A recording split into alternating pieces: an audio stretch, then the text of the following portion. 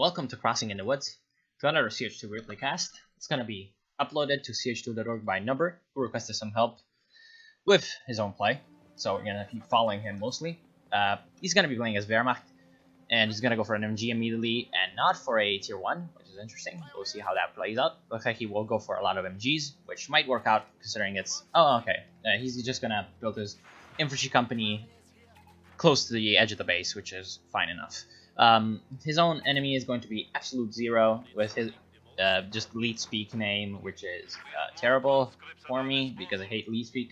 We're gonna have a special rifle command out of him, which is interesting considering it's against the Wehrmacht. So looks like he might be going for a sniper and not a scout car, because well, for the special rifle command, the sniper is way better against the Wehrmacht than the scout car, in my opinion, because of the Panzerfausts. So Number is going to make good use of his tier 1, getting out some grenadiers, which is good because he wants some capping power in the early game and also something to help out his MG in case it gets flanked. Looks like it's going to be a fairly slow start considering both players went for their tiers.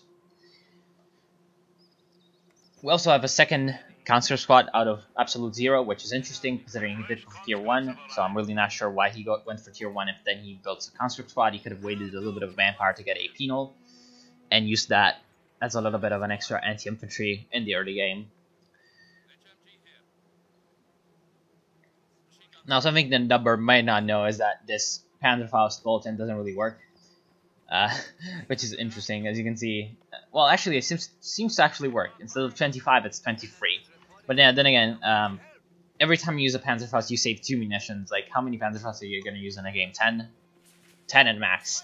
And then you're going to save 10 munitions throughout the entire game. Nah, it's better usage of your bulletins to do something like Absolute Zero did, which is buff his own mainline infantry with some accuracy. So we have a sniper being purchased from Number, and which is interesting because Absolute Zero seems to be floating manpower to purchase his own sniper. So this might be pretty good for Absolute Zero because the Soviet sniper does counter the Wehrmacht sniper. It's about the only good thing the Soviet sniper does. It's counter Wehrmacht snipers.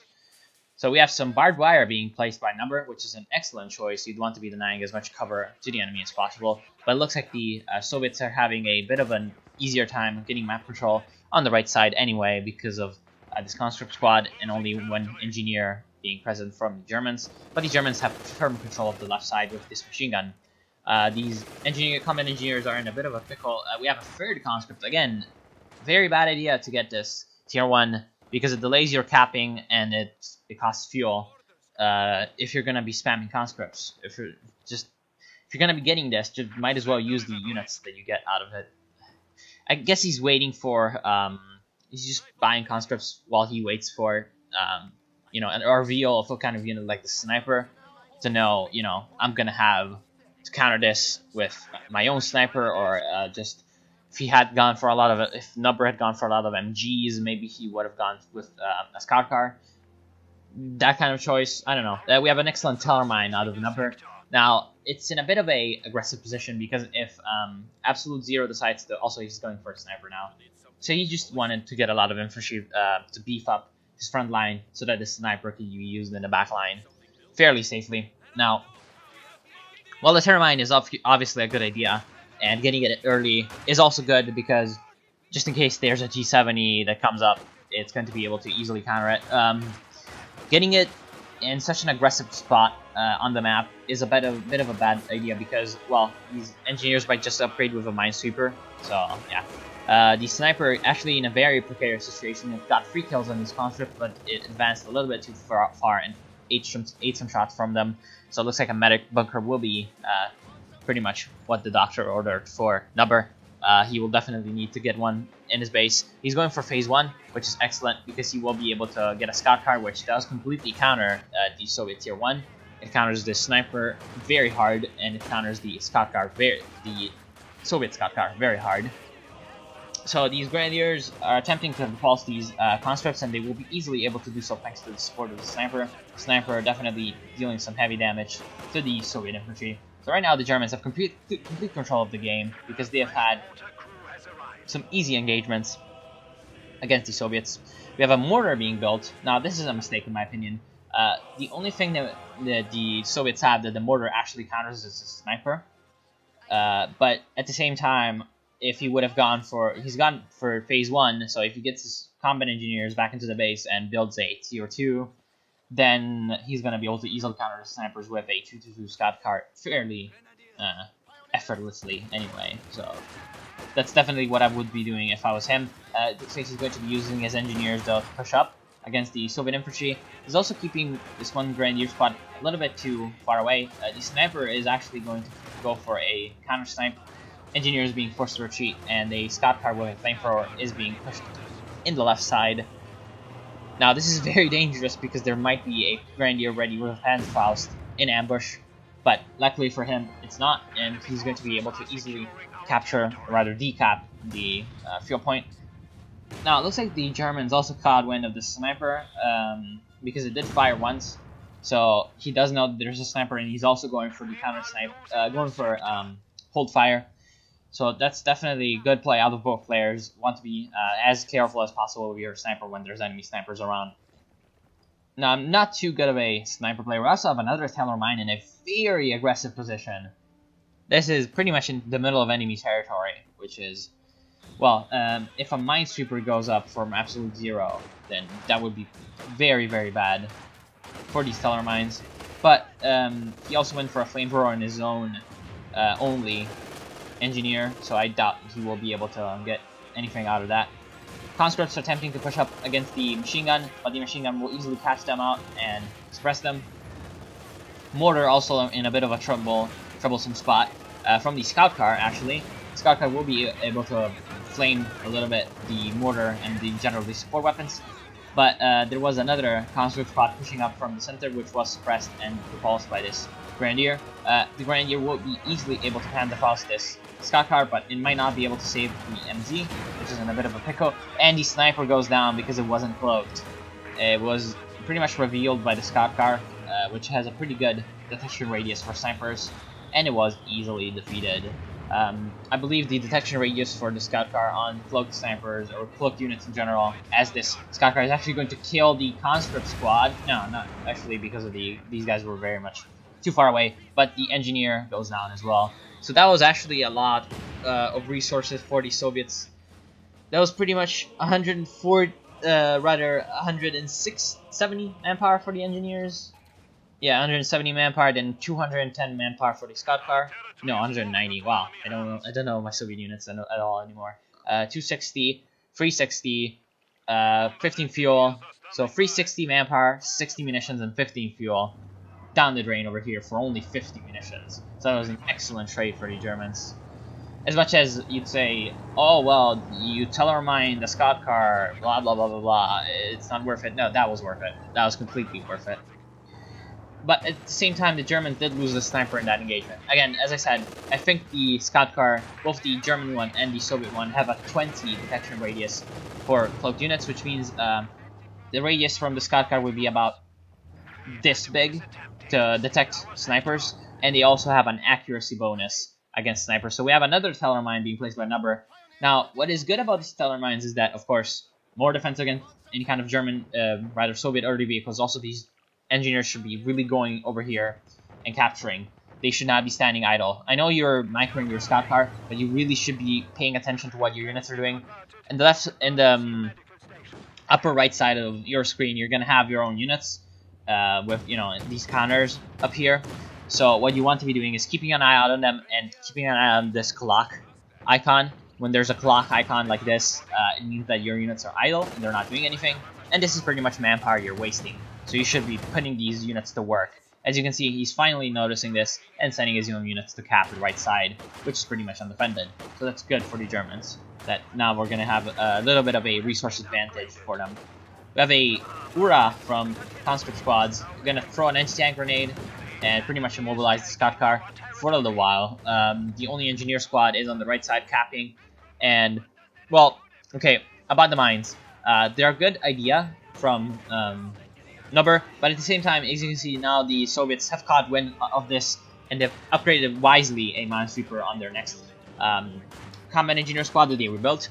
So now these mines should be slowed down. We have a pretty big push from two conscript squads. We going to be attempting to destroy the scout car. Actually, this is a mistake from the Soviets. They should have been pushing up with this squad because this other squad doesn't have anti-tank grenades ready to them. The rifle fire will be able to actually destroy the scout car, which is very interesting. I wasn't expecting that at all. We have a machine gun set up to flank these conscripts, dealing heavy damage to the retreating one and possibly suppressing the alive one. But the conscripts were able to decap the cut-off road in the center, so cutting off a lot of resources for the Germans. That's pretty good. Right now, the Soviets do have a bit of a resource disadvantage because of their loss of the right side. So any kind of help that they can get is good. Now the Soviet sniper is of course free to fire pretty much at whatever he wants because of the German sniper being dead and also the scout car being dead. So he's pretty much got free reign with his own sniper. And pretty much the only thing he has to worry about is, well, getting sniped by grenadiers, which are almost as dead as that sniper sometimes. Again, with the mines, keep getting interrupted. The Soviets now know about them and have minesweepers, so you should stop planting mines and start upgrading your own grenadiers with LMGs, which will help out pretty much completely denying the Soviets any kind of issues with their infantry in the later stages of the game, because vetted grenadiers with LMGs are pretty much undefeatable for the Soviets. Unless they can use something like shock troops over here. We have shock rifle frontline tactics being selected. Of course, this is pretty much the doctrine that always works for the Soviets. So, yeah, this is always a good idea to get shock rifle frontline tactics.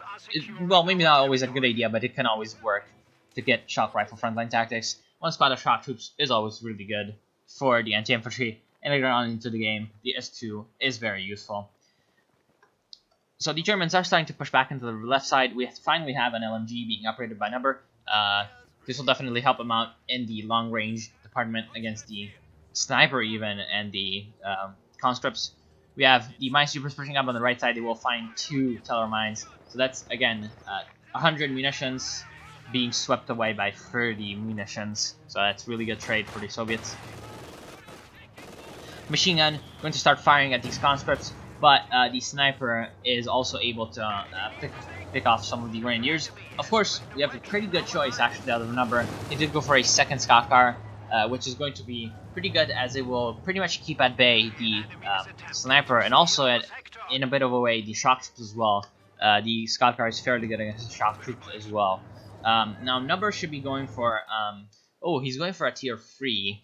Which is interesting. I myself, in his position, would have gone for a tier 4, having had the fuel control on both sides of the map for quite a bit of the game. Gone for a tier 4, because this game is considerably slowing down, so a Panzerwerfer and later on a Panther would have been a not only acceptable but probably good choice. But we will see what he can do with tier 3. He's also almost got enough manpower, rather fuel for an Austrian actually, which might be a good idea. Now, an Austrian is not a unit that I would consider normally, but this sort of situation where the Soviets did spend a lot of resources on tier 1 and shock troops, you know, he's going to be lacking in AT, so the Austrian will be pretty good for him, especially since he's going for a pack. So he definitely knows the importance of getting packs out in the field. So using the pack to support the Austrian, you wouldn't have had much to fear from Soviet armor as well. We have tier 3 being built by Absolute Zero, which is a good choice because he really needs, definitely needs an SU-76 and possibly even a T-70. The T-70 would be really useful against the Grenadiers and also the Scout Car. And of course, the SU-76 is just an all-around amazing tank. Rather, it's not even a tank; it's more like a vehicle. Just an amazing tank destroyer because it's cheap and it's effective, and that's pretty much all you want out of units, especially as the Soviets, who kind of lack that vibe of let me get something cheap and effective. It's just kind of let me get something cheap, and it's not very effective. So he's also teched into tier 2, which is an excellent choice. A mistake that a lot of players do, including myself sometimes, is that they go for tier 1 thinking, well, I need tier 1 in this sort of matchup for that early game advantage, but then they don't tech into tier 2, and not teching into tier 2 means that they miss out on the ZIS anti-tank gun, which is an incredibly important unit for the Soviets. cannot stress enough how important this is to the Soviets. Because you might say, yeah, well, you can substitute it with SU-76s because, well, they're pretty much this guns on tracks. So, you know, whatever. But see, the thing is, of course, they cost 75 fuel, and, well, you just want to sometimes use your manpower float without having to spend also fuel as well. So right now, the Soviets could be going for a couple of Su-76s, but they're not.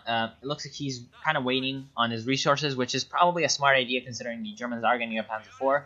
So he really doesn't know right now what the Germans are taking, if they're taking tier 4 or tier 3. Because if they were taking tier 4, it would be a bad idea to get Su-76s. But if they were taking tier 3 and getting Panzer IVs out in the field, it would be a good idea to get an Su-76 to support his anti-tank guns. He's going for a second anti-tank gun, which is a pretty much flawless choice because, well, you can never have enough anti-tank guns when you have a solid infantry force like this. The unit preservation out of both players is pretty good.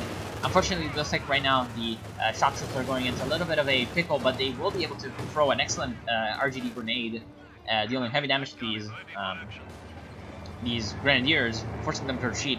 And honestly, that was really lucky for the grenadiers to actually not die over there, because that grenade was pretty much spot on. The Panzer IV is on the field and it is being upgraded with a pintle-mounted machine gun. Excellent choice. The scout car did notice the anti-tank gun. Again, if there had been 2 anti-tank guns, the scout car would have died instantly, but bigger Scampy cruisers and, you know, manpower issues are there. Scout sniper up to 10 kills. Forcing away this one mortar. The mortar has been paying for itself, dealing heavy damage to the Soviet infantry. But what's been really doing well for the Germans is this MG42 machine gun and the grenadiers. Now, he went for a 4th grenadier squad. Excellent choice out of number, actually. Not one I would have made because, well, look at his commanders. They're pretty much all got ways to support his own infantry. We've got 2 command tank commanders and also the assault support doctrine, which will later on have the ability to call in the Tiger and the strafing run, and also the artillery field officer if he still chooses, which does have an ability to boost the accuracy of his own grenadiers. So having a lot of grenadiers with a lot of LMGs for these long-range engagements in this game that's starting to, you know,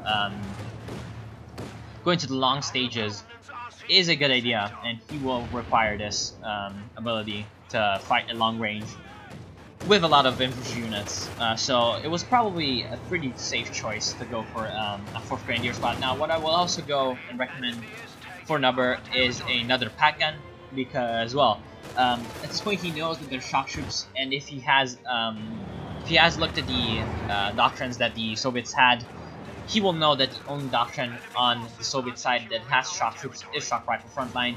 And now that he sees that he sees the incendiary artillery, he definitely should know that this is shock army, or not shock army. He didn't have shock army. It's shock rifle front lines. So he should know that there's an IS-2 coming in later on into the field, and which is also one other reason why I think going for a Panzer IV is not the best choice, because it will not be too useful against the IS-2 later on into the game. So he really needs to make a lot of usage out of this unit as soon as possible, but at the same time, he also wisely knows that there's a lot of anti-tank out of the Soviets on the field, so you really should be using his Panzer IV on the right side, because when you know that there's anti-tank concentrated on one side of the map, but there's another side of the map where there's lower intensity engagements, like these one squad against one squad on the right side, you can just send your own tank over there as a counter harassment unit, and use that against the just Fenner forces, just to keep control of a side without too much effort. Because right now the Soviets aren't sending anything that can counter the Panzer IV on the right side, because they don't have anything that can counter the Panzer IV on any kind of offensive way. They have 2 AT guns, but they are a defensive unit. He Absolute Zero also goes for a Maxim machine gun. Interesting choice because of how many LMG squads that there are for the Germans. The machine gun will likely just be sniped before I can even suppress any of them. But hey, that's just my experience with Maxims.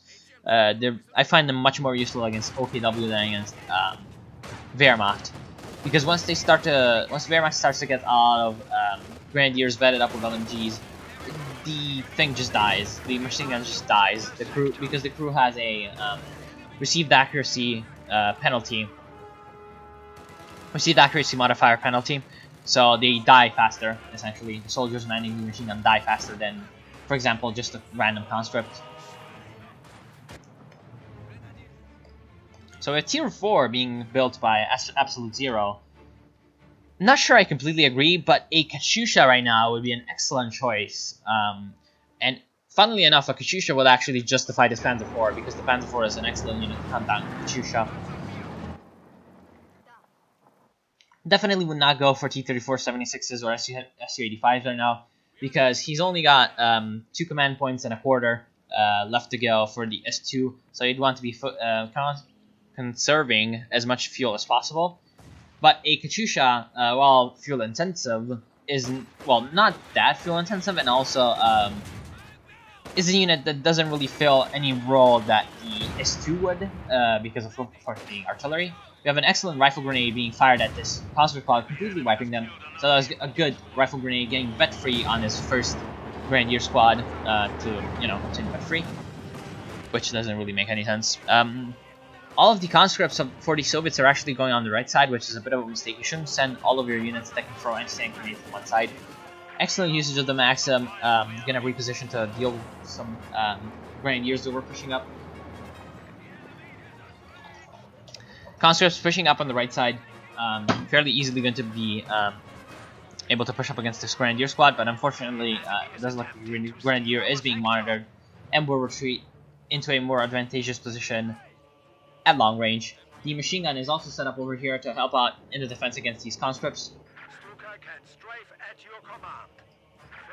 Ooh. Ooh, Su-85. Not really sure about the Su-85. Because, well, now he knows that he doesn't really know what the Germans are going for in terms of doctrines. But I would advise waiting for the S2 heavy tank with his fuel, because he doesn't have the highest fuel reserves. He hasn't been floating exactly a lot of fuel. But I don't know, I'm really not sure about this Su-85. I think it is a terrible decision, and I think that Katyusha would have been excellent for him, but I don't know, the Su-85 is just a unit that is an investment into the future, and when there's as little just armor to fight as a Panzer IV, the Su-85 cannot vet up nearly as fast enough as it should be vetting up for it to be useful in later on into the game. It will be useful once the Tiger hits the field, but he doesn't know that there's a Tiger available. Of course, Number is also floating a lot of manpower, which is bad. He should be going for an extra anti-tank gun, and possibly a Panzer Grenadier squad is a good idea, but also possibly a artillery field officer might be also a good idea. I'm not sure. Artillery field officer is a unit that's kind of hard to use, so I don't really blame them for not going for it.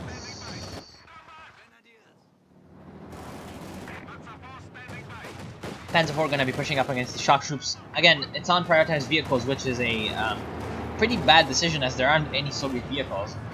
It should be allowed to free fire at the infantry with its own main gun. Because again, the Panzer IV is an excellent anti-infantry unit with its own main gun. 2 anti-tank guns are actually going to deal heavy damage to the Panzer IV, possibly destroy it. A fragmentation bomb will actually destroy one of the anti-tank guns fairly easily. Su-85 is on the right side, but there's nothing for it to fight. If it was on the left side, it would be actually useful. It's on focus sight, which means that it's very, very slow at doing anything. It's actually being paired up with the sniper, which means that this focus sight is actually really useless, because the sniper also has a lot of tools to get vision. So that was a pretty good push for the Germans. They managed to wipe out one of the AT guns, and, well, also distracting the Su-85 somehow, but the Soviet sniper is actually also dealing a lot of damage to the German units on the right side. A Panzer Grenadier squad being built might be useful against it if it can manage to get a good flank. Excellent S-minefield in the center. Definitely wanting to get as many minefields on the field, getting as many minefields on the ground as possible, mostly because of the fact that the minesweeper cannot be everywhere at once. So if the Minesweeper is on the left side, then a unit that is just unawares and walks into this minefield will be wiped. 222 Scout Car being fairly annoying to these conscripts. So I'll have to eat my own words. He does have the resources for the S2 anyway, despite the fact that he did go for the SU-85. And the SU-85 is a good pair up with the S2. But the problem is that he really needs fighting units or artillery at this point. And the SU-85 is neither. The SU-85 is going to be useful later against the Tiger. But right now, the Tiger, I don't know, I think the S2 would be good enough against it, and also Nubber doesn't really have the population for the Tiger, which is why perhaps this 5th Grenadier squad is a bit of a mistake, so you'd want to be maybe losing it soon, I don't know, maybe losing the Panzer IV would be a better idea, I'm really not sure. So ES2 is available, and please build it, please build it, build it, okay.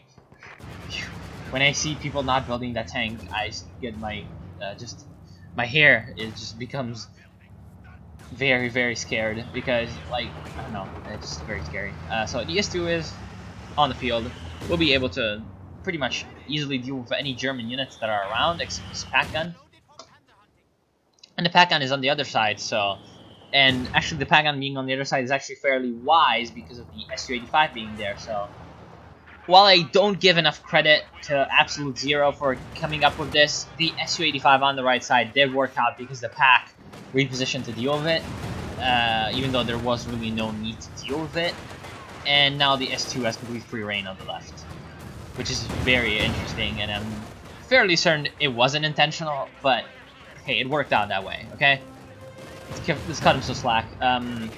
So the S2 is pushing up and dealing some heavy damage to the Panzer IV. Panzer IV not really being able to do much in return.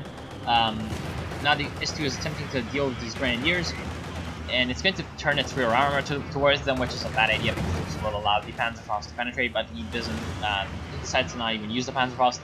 Tiger is available. Please build it, because right now the Tiger would be a very important unit for Nubber to build, because he really needs some heavy armor of his own to counter the S2. Right now the Germans have a bit of a advantage in terms of pop cap. They have pretty much 100 full pop cap compared to 70 for the Soviets. The shock troops were able to wipe out the Panzer Grenadiers actually, so that will allow the pop cap to be fairly free. Excellent. Again, S-Minefield dealing heavy damage to the shock troops, along with the Tiger going to be wiping that veteran shock troop squad. Very important wipe. Right now the Germans have the complete advantage. So what I would do if I was Nubber is, after reinforcing my Grenadiers all over the map, send them back to base, reinforce, and then just gather them up in one area and make a big push with all of your units in one area. Stop spreading out so much, because, well, at this point into the game, it's all about concentration of force, because, well, at this point, you really be, there's two ways to win at this point. It's either get a triple cap and win quickly, or just go for a big push to destroy their units, and just wipe their units and force them into a surrender, because they have no more veteran units, they have no more resources to replace the units they lost. So making a big push on one side is pretty much the way to go if you want to be doing that, and as the Germans at this point, you want to be doing that because, well, you have the units for it. You can easily crush the Soviets right now. But it doesn't look like the Tiger will be going in alone, which is definitely a mistake. So now he knows that the SU-85 is over here. The SU-85 will turn on focus sight, which means that he will not be able to chase the Tiger. The crew shock on the S2 from the Tiger shot will be able to just stop the S2 in its tracks, along with some pack gun shots, going to be forcing it away. Very lucky for the S2 to not actually be penetrated by any of those shots. The S2 doesn't really have that much armor compared to some other units. Though I do believe the armor is superior to the Tiger, which it should be, because if it was equal, then I'd be kind of pissed. We have another shock troop squad being built by Absolute Zero. Absolute Zero is on his last legs right now. He doesn't really have any manpower. Doesn't really have any manpower income. Doesn't really have any engineers to repair his armor. So if If a big German push just crashes into his lines on the left, both of these tanks die. Maybe the S2 lives if it plays very defensively. Again, you just need a big coordinated push. Also, because in one big coordinated push, it's a bit easier to keep track of your units than if they are spread out throughout the entire map. Actually, right now the Su-85 is taking a lot of damage from the mortar, which is kind of interesting. Mortar up to 7 kills and bet 2. So engineers were rebuilt by Number. It looks like he did lose his Pioneer squad earlier on. He really needs these engineers to repair his Tiger. Perhaps even getting a second Pioneer squad would be useful because of mine laying. He does have a lot of munitions that he can use, but he's also assault support doctrine, which means that he's got a couple of airstrikes, with which he can shave off some of that munitions flow.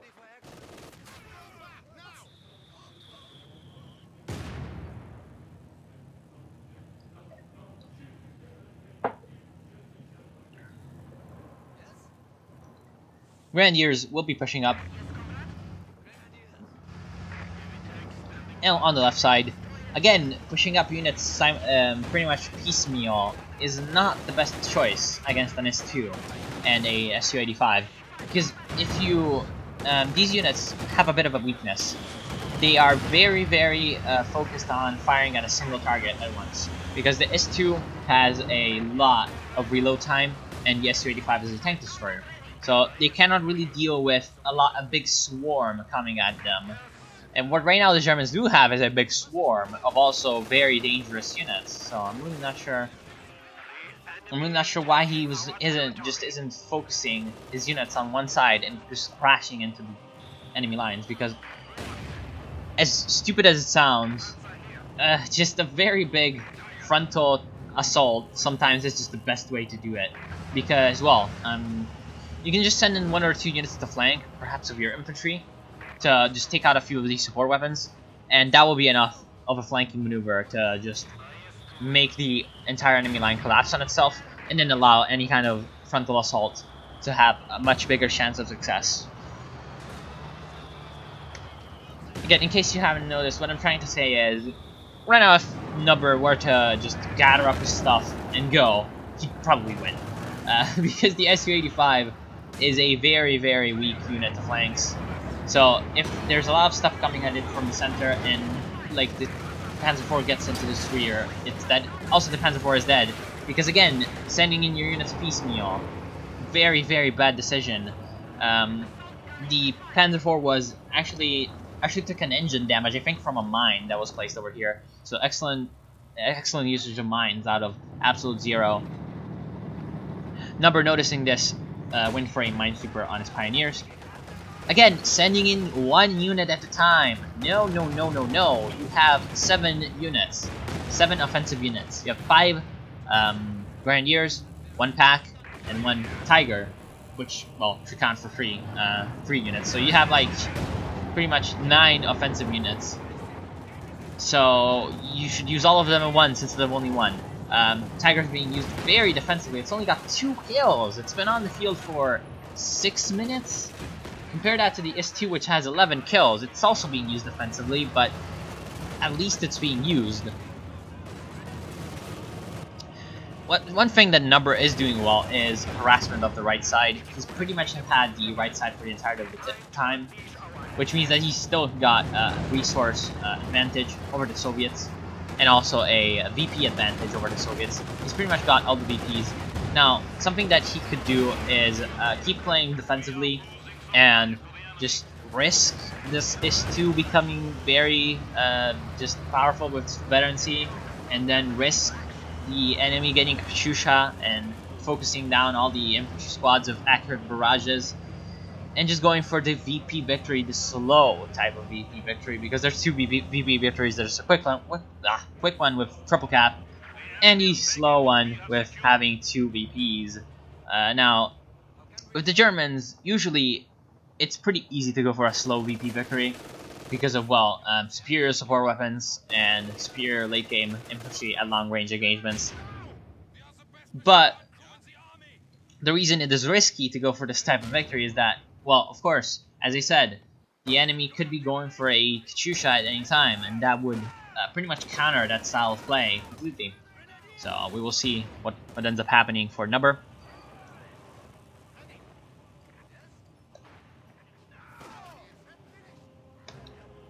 Sniper's still on the field, up to 28 kills, almost vet free, so it's been paying for itself fairly decently, I'd say. At the same time, the shock troops are available to do some harassment on the right side, but the grenadiers are going to be repulsing them fairly easily.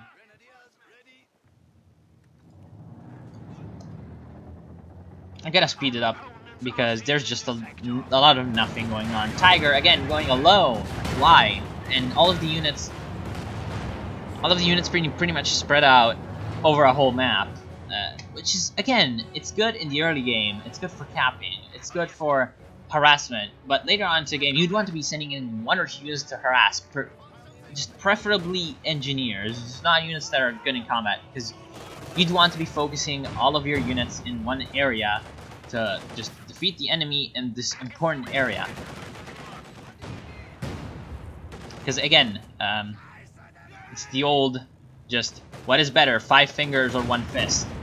Just, you know, if your enemy has all of their important units on one side of the map. Also, this is a terrible idea because this watchtower goes down fairly easily to tank shots.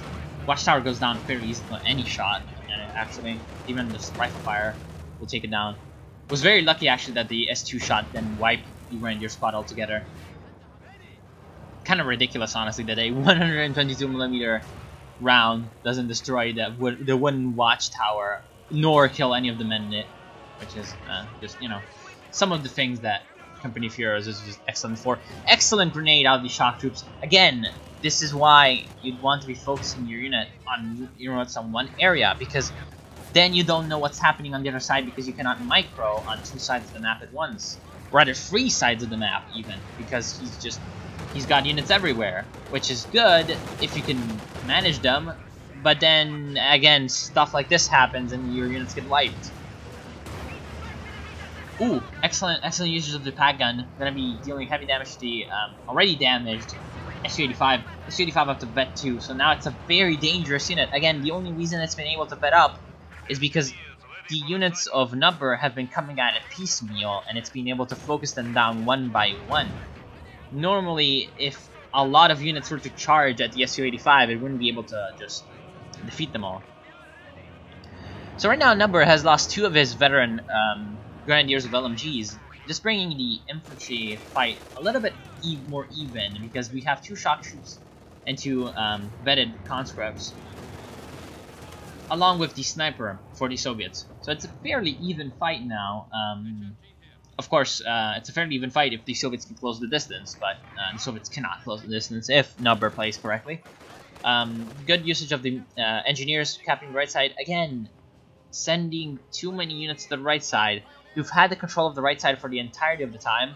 1 Grenadier would be enough to defeat 1 shock troop that's capping, because if a shock troop is capping, then it cannot charge at you into close range.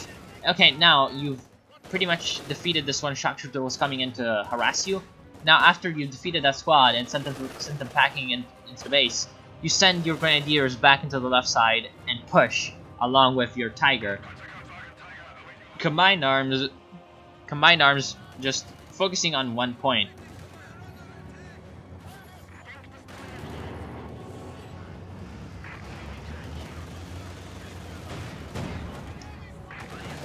Heavy damage onto these Pioneers by the S2. Again, sending in the Pioneers alone. Why? Why would you send in the Pioneers alone? Okay, then you know that the AT gun is over here. Then why do you send the Tiger up at the AT gun from the front flank? The Tiger is a fast vehicle for its weight and for its just power. It's a very fast vehicle, so you could just run around, flank, wipe the AT gun crew, and then destroy both of the AT guns with attack move. So right now the S2 is pushing up, and there's pretty much nothing to defeat it. The pack is over here, and we have a Panther on the field. So again, we have another choice, we have another chance for the Germans to make a big combined, coordinated, whatever word you want to use for it, push with heavy units. We'll see if they can take a little bit take this chance and stick with it. So the engineers are in a bit of a pickle. The Tiger will be damaged engine, and we have a Gun and an SU-85 able to push up and fire at it, but they're not doing it. So it looks like the Soviets are also making the same mistake of advancing with only one unit. We also have a T-34-76, which will be able to easily run over these Grenadiers, but they are being monitored and they will retreat. Retreating, of course, makes them vulnerable to crushing. The Panther will be sent in to counter the T-34-76, which is an excellent choice because the Panther does pretty much counter the T-34-76. It's just as fast and also pretty much invulnerable to its rounds. So, the Germans lost their one machine gun, Vet-3 machine gun in this engagement, which is a bit of a bad loss. And they barely survived their own Tiger. Again, this is because their units were spread out. Just too spread out. The Tiger, along with the engineers, was on one island over here, and the MG was on one island over here, along with the mortar and the Panther that was newly built, and the Grenadiers were on one island over here. These units are meant to stick together. They're meant to be one big force, so they can support each other. Just sending in your units by branch, let's just call it that, by branch. So all of your mainline infantry to one spot, then all of your support weapons to one spot, and all of your heavy tanks to one spot. That doesn't work. You want to be sending everything to one spot, and then sending a few supportive harassment type units to the other side of the map to harass. So the SU, again, sending in units piecemeal. The Tiger isn't fully repaired, so the Panther shouldn't be advancing this far at all. And it pays for it. Also, shouldn't be stopping over here. Excellent crew shock out of the Tiger with a regular round. The PaK-40 also has the target viewpoint targeted on the S2, so fairly long crew shock for the Tiger, the S2. The Tiger is repaired of the engine, but it will be crew shocked, so it will not be able to chase this S2, which is in a very bad spot. Again, the Soviets making the same mistake, sending in their units piecemeal. They sent in the S2 without the infantry being ready to assist, because one squad was out capping and the other squads were out reinforcing, and the second shock troop squad was the only squad around, and along with the sniper squad, which is up to 38 kills. Again, 38 kills on a sniper wouldn't happen if the Germans were playing a little bit more aggressively and sending in all their units at once. Of course, at this moment, if the Germans do send in all their units at once, I don't think they can win anymore, because right now the Soviets have had the time to build up a force, and they also have a reserve of fuel and manpower, which means that even if they lose a few units, they can probably replenish them. Again, in the game, it's just as important to have a resource reserve, just in case you lose your stuff unexpectedly, so you can replace it, as having units on the field. So once you start to get close to the end of your pop cap, just not losing units becomes a exercise of, well, now I'm gonna have a reserve, so in case I do lose units in an engagement that could not be helped, I can replace them, and that will allow you to win in these sort of attritional fights. And this is what right now the Soviets are building up for. The Germans don't really have a big manpower reserve, but they also have a pretty big fuel reserve, so it's really not much of a problem. And finally, Nubber decides that, well, I should probably focus my units on one side, and also I should, I've headbutted on the left side enough. This is also another important concept that a lot of players forget in the late game. If you headbutt much into one area, and you lose over and over, you can probably just switch to another area and attack from another side. Of course, right now, Nubber has made pretty much zero offensive maneuver, like big offensive maneuvers, at all. It's pretty weird. Like, he's got the units for big offensives, but he's not making them, which just means that when the Soviets repulse the piecemeal units fairly easily, then they can make their own offensives. And they've been a little bit better at it than the Germans. The Su-85 is up to Vet-2 and Vet-2 and 90%, now Vet-3, so it will be very dangerous to the Panther and even to the Tiger, even to the Panther, which is usually pretty much a counter to tank destroyers because of its speed and armor. The S2 is up to Vet-2 with 23 kills, and it's a very dangerous unit. And right now the Soviets have had the time to actually triple cap the Germans a while and bring them down to half of the VPs.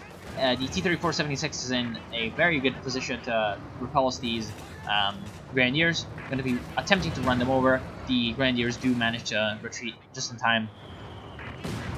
And a thing about the T-34-76, which makes it an excellent purchase for Absolute Zero, despite the fact that honestly a Katyusha would be better, would be even better, let's just say. The T-34 is also an excellent purchase because, well, once you reaches Ved 1, you will have secure mode unlocked, which means that the T-34 will effectively become a counter-harassment unit worthy of anything the Germans can have right now, because he will just be able to roll in, defeat whatever unit is there, and then capture the point as if it was an infantry unit.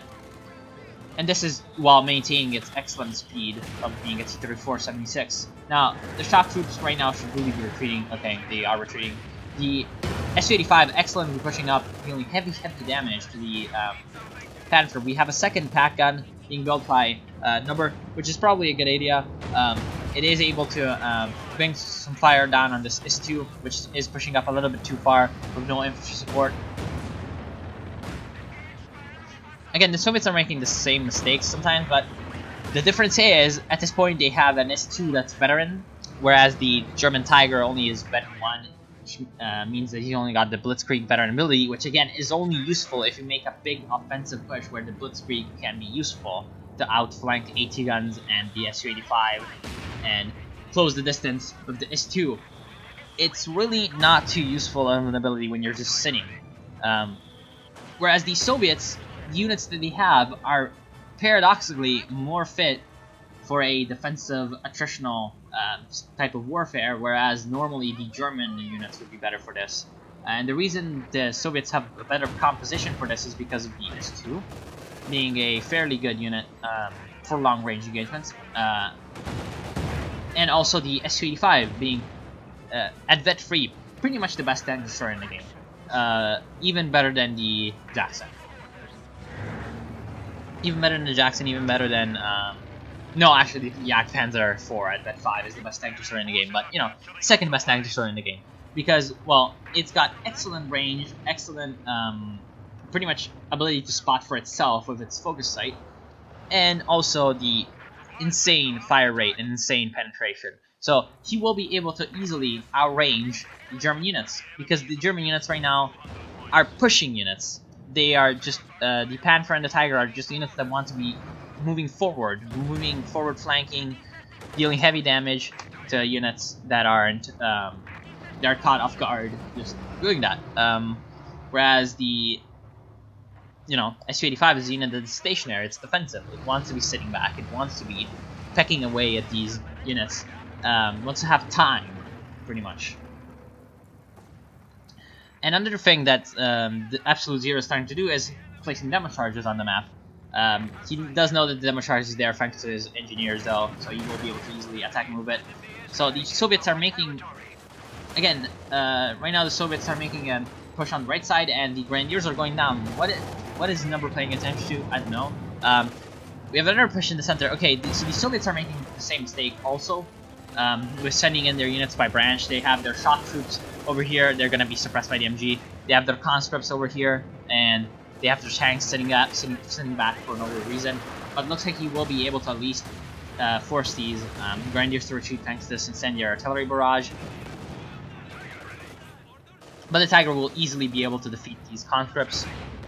Again, if the Tiger right now were to be flanked by the Soviet tanks, if the Soviet tanks were to make a push over here, they would be able to easily flank the Tiger and possibly destroy it. But the Soviet tanks will make a big push on the left side, and where there's all of the German AT, which is possibly not the best idea. Though it looks like one of the packs was sent in to the right side. So right now the other pack was actually mispositioned over here, and it will be destroyed by the Soviet units. The Soviets will also be able to destroy this machine gun. The Panther is attempting to make a counter push against these tanks, but the Su-85 will easily be able to destroy it if it's actually turning around. Okay, finally we're turning around. The S2 is in a bit of a pickle with its HP being shaved off.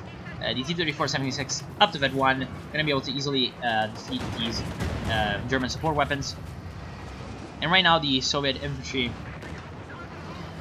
is reinforcing at the base, and the shock troops are being sent to the right side. Now this is a probably pretty good idea because the Tiger will be sent to the left side to counter the Soviet armor push. So you'd want to be sending the shock troops to the right side. Right now the Soviets are really lacking in harassment also. If Absolute Zero was sending one of these engineers to cap this fuel point, there would be nothing the Germans could do to stop it.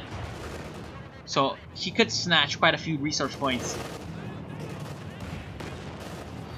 Quite a few resource points without really any effort at all, which is what you want to be doing all the time, of course, because, well, putting in effort is hard. Grenadiers were able to destroy the demo charge. I'm pretty sure it was actually the engineers earlier, but the Grenadiers will not be able to withstand the fire of the IS-2 and the T-34-76. Again, where is the Tiger? It's up here not doing anything. Okay, so let me explain why it's actually just such a terrible idea to do this. Right now, how much resources do the Soviets have in the fight? They have around at least 2,000 manpower of units in the fight. Actually, no, 2,600 manpower of units in the fight. Let me count correctly. So we have 300, 640, 390. That's so this is about 1,200 manpower plus the engineers. So that's like 340. So that's 1,500, 600. 1,600 manpower, then the sniper 2,000 manpower, then the shock troops which were flanking, so 2,000, that's shock troops are 390, so that's 2,780 manpower in the fight. How much manpower did Number have in the fight? He had, well, 3 Grenadier squads, so that's 480, 620, 720? Yep, 720 manpower in the fight. And then you had the Panther, so that was 490 manpower? Oh, fucking hell. Oh, I cannot click on him. That's very unfortunate. Yeah, it's 490 manpower, let's call it that. So that's like 1,100 manpower, and then a pack gun. So that's 1,460 manpower or something. So the Soviets have like double the manpower of your units in this one fight. Whereas, in terms of fuel, they have an even bigger superiority because the Panther is 175 fuel. Is it? No. Yeah, it's, I believe, 175 fuel. And the Soviets have, what, 130, 230, so 360, and that's 440 fuel. So more than a double of fuel superiority in the fight. So you can see why you're losing these fights, because the Soviets have their entire army there, and in terms of resources there, they just simply out-resource you where it matters, and then you know, lose. Despite the fact that your force in general actually costs more than the Soviet force. So if you get more resources in the fight, you have a pretty good chance to win, unless you make a pretty big tactical mistake. So what you would want to be doing is concentrating your forces on one side, so that you can make usage of the resources that you spent. I really cannot spell it out in a more clear way, because what Number wrote in the thread of culture.org that he uploaded the replay in was that he thought he played too defensively. No, you didn't play too defensively. You played too spread out. Because playing defensively is okay. I do think you played too defensively, but it's not the reason you lost. The reason you lost is because you were sending in your unit piecemeal, and the Soviets were simply out-concentrating you. Which, funnily enough, is what happened in the real war as well. Which is, you know, a bit of a nice trivia.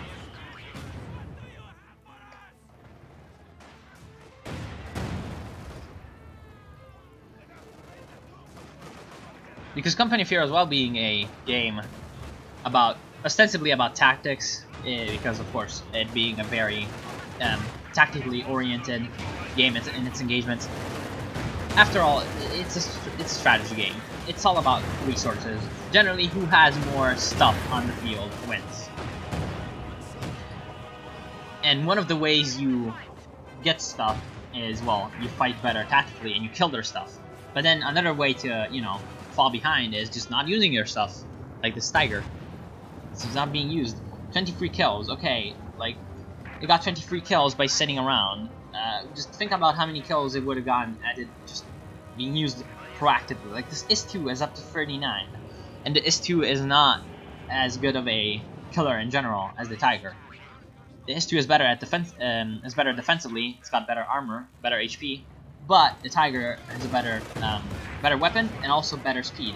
So that means that it can get to the stuff that it wants to kill faster. Again, now there's really nothing the Germans can do because the Soviets have the complete victory point advantage, and they're just bit by bit pushing back, edging away the German units with their pretty much superior unit counter. Now there's also Katyusha, which is pretty much a unit that should have been on the field sooner, but it wasn't, which is a bit of a mistake from Absolute Zero. So I've pretty much talked very extensively about what these players did that was correct or not. Other than that, really, not much.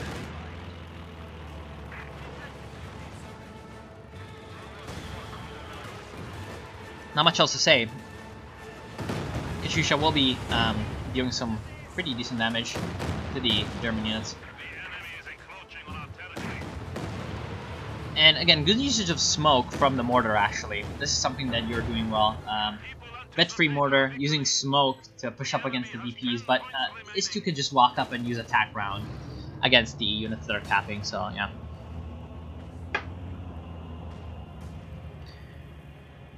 Also, another reason to just attack.